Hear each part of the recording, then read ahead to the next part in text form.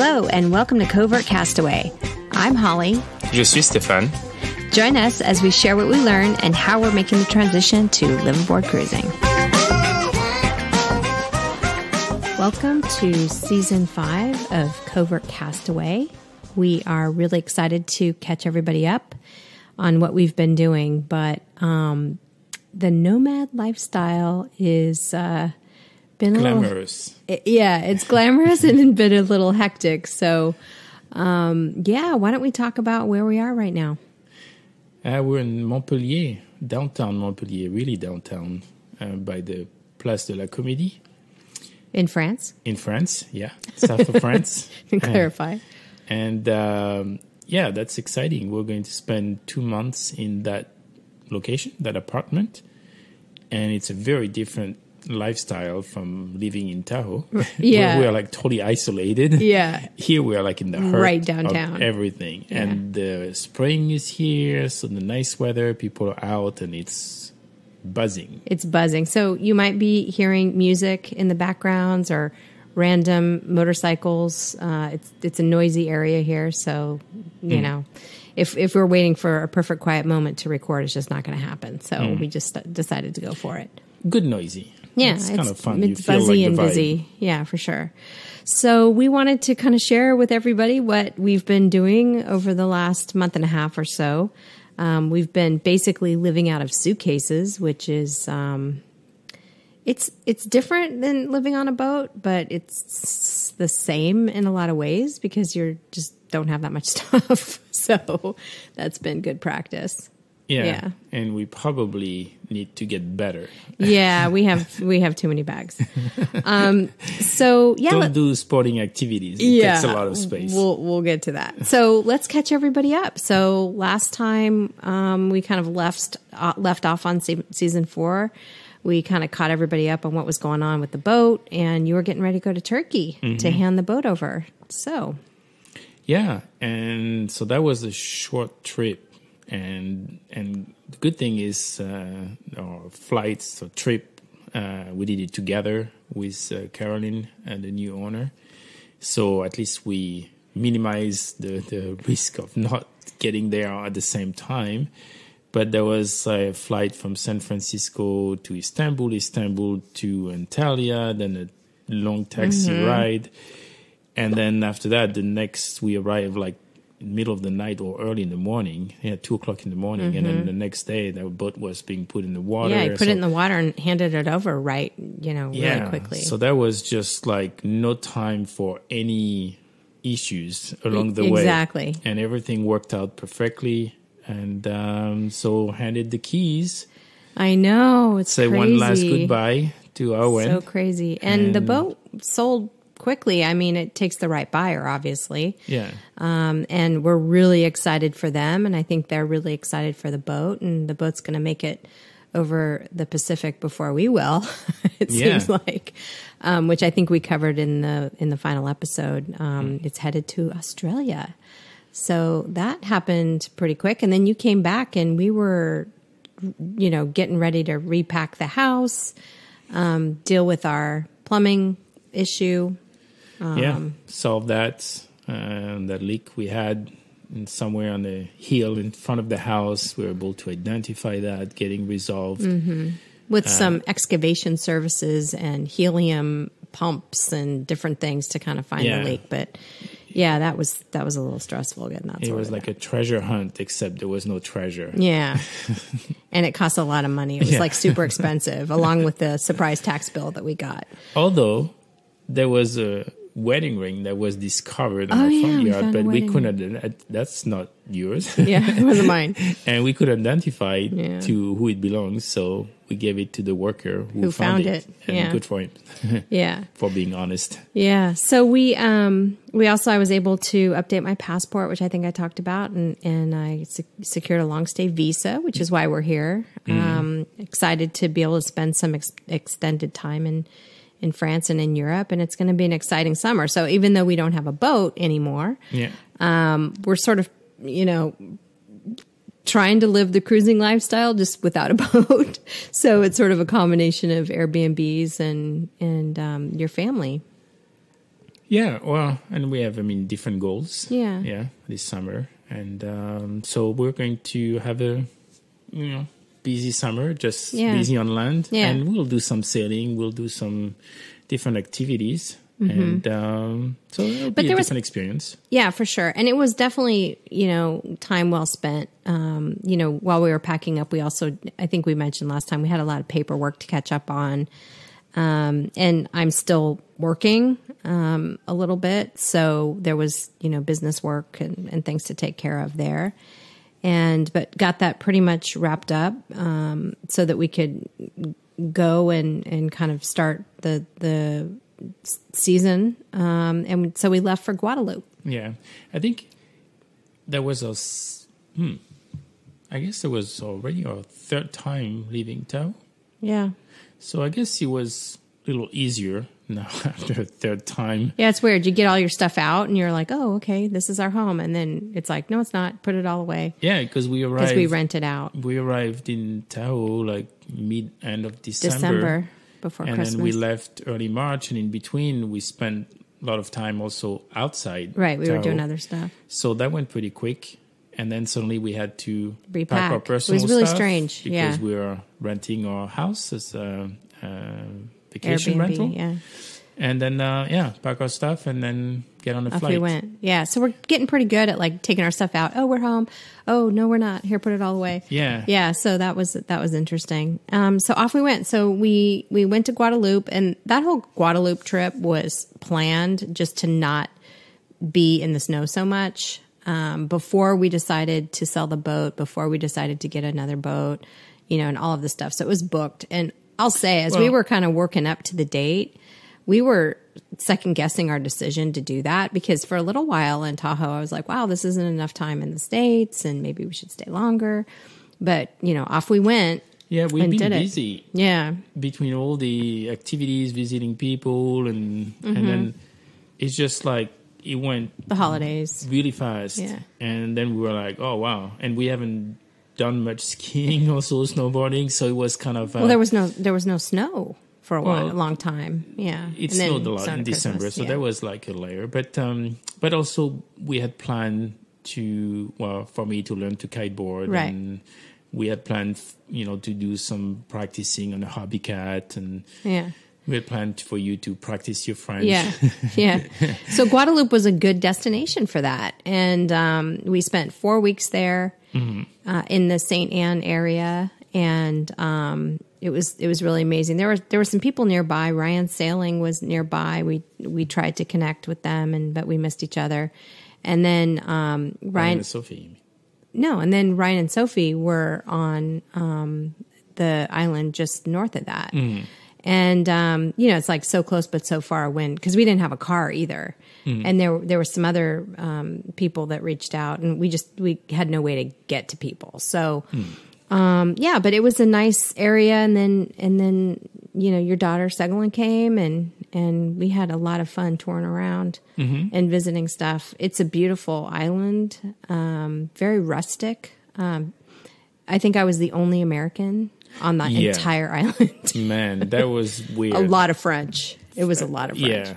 Yeah. Which is great for me, full immersion and everything. I think we met one Italian couple. I heard some people from Quebec. But man, that's like 95%. It was way French more than tourism. that. I would say 99%. Yeah. But it was great. It was so weird. It was definitely good. So talk a little bit about your kiteboarding. You took lessons and So the goal was to learn to be able to kiteboard on my own, be able to go upwind, and so that was accomplished. That was fun because the water is warm. Very warm. So I'm wondering, like, how is that going to work here? Because it's cold here. A bit different. Well, in the summer, it'll probably be warm enough. But definitely, as you learn, you spend more time in the water. So it was good to be in warm water. But it was like also very windy, and so it's it's like a big kite, high up in the air. So there's a little bit of apprehension. But once you get over all that, and I must say, like, you start getting the feel of, like, the speed and it's just it's very different from sailing because you're combining like the trimming the kite, but also dealing with the board, and then kind of combining this together, and it takes a bit of time to get the muscle memory but to you're relax. Autonomous now. You can kind of go on your own. So so the next step now is the plan is to buy some equipment here and to practice in the med, and then when we get the boat, then I'll load that equipment. So that was exciting. So then the other thing is Stefan goes, well, this is really going to be great for you. We can rent the Hobie Cat and we can take it out and you can learn, better like sailing tactics. Cause I mean, on our boat, it just wasn't like, I was learning a lot about maneuvering the boat and, docking the boat and anchoring the boat, cause I was on the helm this past season, and I've taken sailing courses. I've been certified and all that, on a monohull. But, when you're out there sailing and the way we were sailing in the med, it's hard to learn because of just the way we were sailing. In general. I mean, you have to make a point to, I think, and maybe people are better at it, but I think once you have a destination to go from point A to point B and dealing with the weather, the waves, and, whatever, all the weather, it's just hard to say, okay, we're going to practice. Right. There's no practice time, I guess, is the point. And even if you do practice, you'll do like, maybe like a couple tags or a couple jibes. Versus when you're in a lagoon, where we're in Guadeloupe. The lagoon, it's like close quarter sailing with a fast boat. With boats. Well, hang on. So we haven't even said what we did. So we rented a Hobie Cat. Yeah. And we bought a package to get on the Hobie Cat together and, learn that way. And the boat was super fast, so fast. The second a puff of wind came, it was like, whoop, I'm like, what is going on? And, and it was where St. Anne is, there's also a sailing school, a kiteboarding school, anchorage. There's boats anchored. There's people swimming. There's, jet skis. A reef. There's a reef, and so. And it's windy. And it's really windy. And there are waves. Yeah. And the reef. Yeah. So that was definitely a very interesting way to kind of sharpen my skills and learn. On a Hobie Cat, it was a Hobie 16, I guess. Yeah. And we flipped it. Yeah. And that was also interesting. Because people flip them. So that's kind of part of the whole adventure of doing it and learning more. But, it wasn't a good situation. We were close to the the boats that were anchored. Their boats out of sight from the person who was supposed to come out and help us if we flipped it. Trying to have us, get on and flipped it. And we had like completely, rubbed ourselves down with sunscreen. So everything was slippery, like trying to get back on it and trying to pull it down. With both of us on it. Yeah. So that was an interesting experience. They were drifting and some excitement. So that was definitely exciting. So then the next couple times we went on it, it was like the main goal was to not flip it again because it was so much work to get it back up. But I would say like it's so good because small boats give you a lot of feedback. And then when you're sailing in close quarters, like like a small lagoon with, then you really have to not only have your head inside the boat, but you have your head outside the boat to really like think, okay, here, am I tacking or, am I falling off? Or, it's like, there's the reef. And then, probably we don't know how far the reef is and stuff. Like, so if you're familiar with the area, you can probably push it. But like, we're like, okay, let's start now. We're trying to be conservative. Yeah. So that was fun, but definitely worthwhile. I think it's the boat we had, the Sona, didn't give a lot of feedback. Oh, no. And, so it's hard to kind of get the whole, like, translate a lot of the theory that I learned into actual practice and sensing the boat. Yeah. So I think that's going to continue even from here this summer, through the yacht club they rent. For sure, because everything you learn through these, translates to a bigger boat, into a performance boat, and then it makes you a better sailor. Yeah, and especially So we're going to continue to do some hobby cat sailing this summer. The other couple high points in Guadeloupe, the high point for me was the diving. We decided to dive at the Jacques Cousteau Reserve, which was just gorgeous. I mean, and people say like some of the best diving is in Guadeloupe, and I'm sure there's other areas nearby. Oh, yeah, I'm sure. But I mean, this nature reserve, I mean, the coral was pristine. It was huge. They had these huge towers or chimneys, they looked like, of coral and fish. We saw a huge turtle that was just like munching out, and just sitting there eyeballing us a little bit, but going about its business. I mean, that was really, really awesome. Yeah, and it was the price was very reasonable. It was like 45 euros or something for a dive, or for both dives. I forget now. It was not expensive at all. And that included renting all the equipment and everything. Places, I thought that was pretty reasonable. Other places, like remember, you pay for all the equipment. Yeah.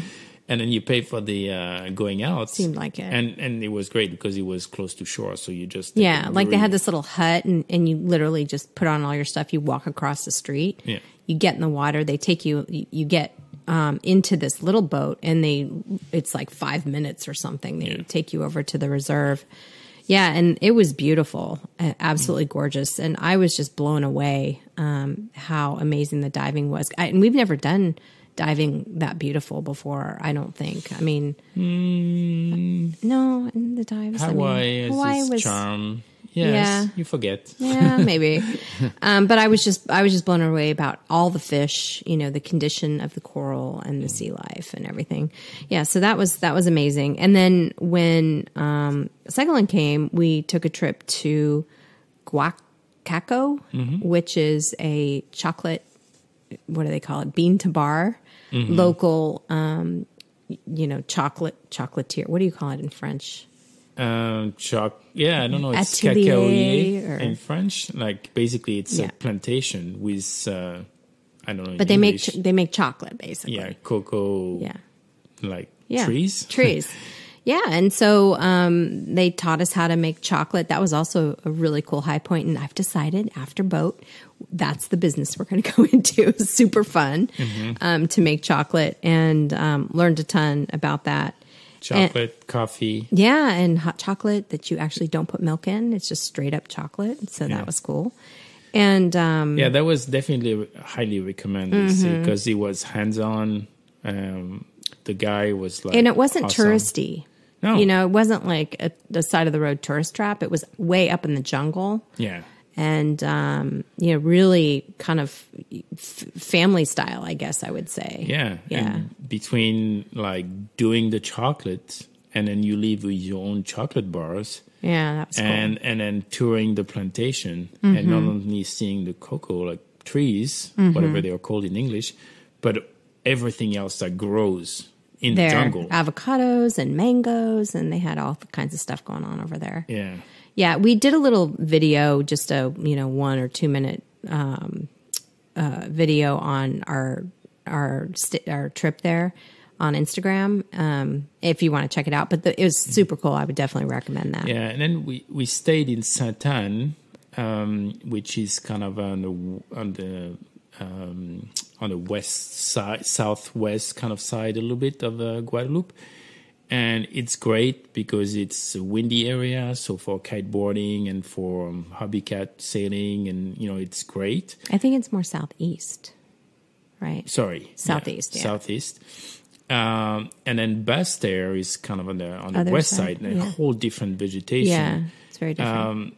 If we were to spend more time, if we were to go back, we'll probably go on the other side. Go on the other side to discover that area, because the trips we took over there were like kind of a lot of fun to discover. And then we took a boat ride to a little island called Les Saints. And we got on the boat really late because we were always late for stuff. No, we're not. And so we got like some actually pretty stellar seats up in the front. It pays off. I know it did pay on off. Time, yeah, but not. But early. everybody got soaking wet and it was pretty bumpy. Yeah, because I mean, local people had recommended that we catch the boat ride really from Les Trois Rivières, if I remember. So it's kind of by the south point of the Basse-Terre, and so it's the shortest boat ride. Mm-hmm. And that was really good advice because with the waves and the angle of the waves and the wind, I mean, it was just spraying the whole boat. So soaking wet. We got super lucky where we were seated. Like I mean, and it was like a free show because we would not get any drop, and we could see the people in front of us and all the way just to the back wet. Being drenched. Yeah. And that was funny. A couple people were turning green too. I mean, it was a bit much, but yeah. We went over there and rented a golf cart and kind of cruised around and saw different parts of the island there. So that was really nice. Anything else you want to mention about? Yeah, on Basse-Terre, we went to a small town called Bouillante, and there is this, how do you call this? I forget now. The hot water coming from... the springs. Yeah, and so there's that was cool. Firm, like factory, whatever, not factory, but cannot find the word right now, that produces energy from the hot water coming from the ground, and they release the hot water in the sea. So you can swim... But it's naturally produced from the volcano, yeah. So it's like... But it's just kind of funny that the name of the town is like bouillon, like soup. No, not bouillon. No, but that's what it reminds me of. Yeah, but bouillon means really, really hot in French. So, and it was fun to swim in that water. And there was like a strong current. So you just go for a ride and you feel the hot water and sometimes cold. And so that was a fun thing to do. And the waterfalls were really pretty. The waterfall, in the jungle area. And so, there was plenty of stuff to do and discover around Guadeloupe. So that was fun. So after Seguin left, we, did a couple more things. And then we nursed. You had a back thing. I got sick, and so there were some things going on health-wise. But then we packed up our bags and we headed to Paris, where it was brilliant and beautiful the week before. It was, what was it, like 70 degrees or something like that? Unusually warm for Paris. It was like summer type weather. Yeah, and we show up and it was like hailing and snowing when we were there. And the plan there was my sister and my niece flew out from San Francisco and were going to meet us. And yeah, so that's what happened. You were supposed to come down to do some courses that got canceled last minute down here because of the weather. Because of the weather here, and the south of France, and so you got to stay with us, and we did kind of Paris in 3 days with my sister and my niece. So that was fun. So we hit all the high points: the Arc de Triomphe, the Eiffel Tower. We went to the Louvre, Montmartre. Yeah. So we did that, and that was a whirlwind tour without a lot of sleep. And so then we headed to Brittany to see your parents. Yeah. Yeah, and so that was fun to catch up, and also we had left some bags over there. Yeah, so we introduced ourselves to the stuff that we kind of stowed away at their house. Yeah, before getting back to the U.S. last year. So we repacked and we kind of added more to our luggage. But basically everything we own is in 2 large duffel bags, 2 carry-on roller bag suitcases, and 2 backpacks. That's basically it. That's what we have. So it's a lot, definitely, to be traveling with. But considering that's kind of everything we own right now that we'll put on the new boat at some point in time, it's not a lot. We have a couple more things in my parents' house, like diving equipment. Oh, yeah, the wetsuits and life jackets, wetsuits. Yeah. But we have also some sporting equipment that we took, like life jacket, kiteboarding, kite, and You're going to get a board. Yeah. So it's going to all that stuff like quickly takes So we have space. a storage problem right now. Yeah. I mean, at least we're able to move, but when we're going to move from place to place, yeah, that's not going to be so much fun as we keep buying more stuff. But the goal is to use that experience to keep downsizing and trimming our luggage. So when we are ready to move onto the new boat, then we are as light as we can. Yeah. So this is what's been interesting. It's been kind of, I just described us going to a bunch of places and kind of living out of suitcases, and Paris and Brittany, and even before that, before we left the California, from Tahoe, we spent a few days at my sister's house. We had spent a couple weeks in Napa before that. So I just feel like we've been shuffling around in suitcases for quite some time. So I'm excited to settle down a little bit, even if it's just we're going to be here, 2 months, basically. And in this apartment. And then we're heading to, different parts of Europe, and then coming back and taking the courses and stuff in Le Grand Mont. So we're looking forward to that. Yeah. Well, the other thing we did that's going to help us. So it's great when you realize you have family in San Francisco, because we fly out of San Francisco, or we had to do stuff for your passport and visa. Yeah. So we have like a place to Little stay. headquarters, yeah. With my parents being here, it's also like been advantageous because, we have another place to stay, but also we're able to get a French SIM card at a really, really low price because we're added onto the family plan. Yeah. So that's cool. So we secured that while we were there. Because there was like no Wi-Fi in Guadeloupe. It was really bad. Yeah. So we were trying to watch Formula One. We were like trying to, there was none. I was trying to have Zoom calls. It was just bad. It was working, but barely. Sometimes it was not. Yeah. And then so not super reliable. And so at least like now we have a French SIM card. Really good price. And then we also I was able to get a French credit card, again, through my parents' account and stuff. So that's going to help us because, like, realize while we're in Guadeloupe, it's suddenly like for two things, like because we had American credit cards, somehow like some French website was not working. Yeah, there's random stuff. It's not like, you can't get by, but it'll be helping these like random occasions when you need. Yeah. There was some deposit or something you needed to put down for the kiteboarding insurance, or I don't know what it was, but it's that kind of stuff. Yeah. It's just random. So, so that's where we're at. Like I said, this town is just really cute. It's not a town people talk about, actually. Montpellier. Yeah. It's like, but when we looked it up, it was in the top 10 biggest cities. I think in France, it's like number 7 or 8 biggest cities. But it's really cute. It's not, you have, I think, you have Paris for sure. I think you have Marseille, Lyon, and those are really, really big cities. But after that, it drops quite a bit. So it doesn't feel like big. But how many people did you say when you looked it up? I think the downtown Montpellier, kind of like the heart of, the city is like 250 or something. Yeah, 1,000 people. Yeah. But there's a lot going on. It's lively. The surroundings, that's like, I think it's 500,000.